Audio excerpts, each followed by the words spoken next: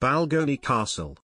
On the southern bank of the River Leven, which runs in an easterly direction from a loch of the same name, till it is lost in Largo Bay, at the mouth of the Firth of Forth, stands the Castle of Balgonie. It is in the parish of Markinch, in Fifeshire.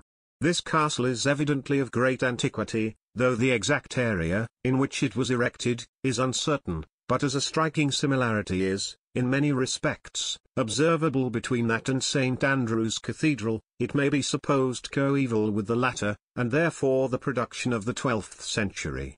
It formerly belonged to the ancient family of Sibbald, and was purchased from them, in the reign of Charles I, by General Leslie, who was created Earl of Leven in 1641. It has ever since continued their property, and gives a title to the Earl's eldest son.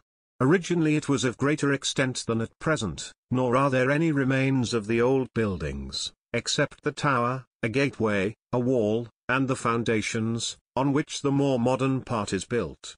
The bank, on which the castle stands, is about 36 feet above the river, and very commanding. The whole building is of a quadrangular form, and stands on an area of 135 feet by 105. Within the walls there is an open court 108 feet by 65.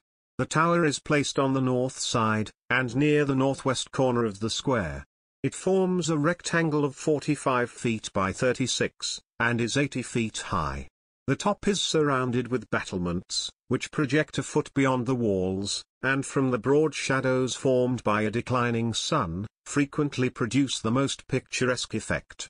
The roof, which has often been repaired since its first erection, is raised in the center, flat towards the battlements, and covered with stones.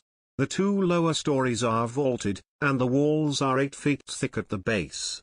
Within there is a room called the chapel. The architecture of this tower is still very perfect, and the interior has been repaired and fitted up by the present Lord Balgonie, who makes it his summer residence. Beneath the tower are still the remains of the dungeon. Adjoining to the eastern side, and extending to the northeast corner, along the bank of the river, is a house built by General Leslie, and at the eastern end, running north and south, is another, erected by the present Earl's grandfather.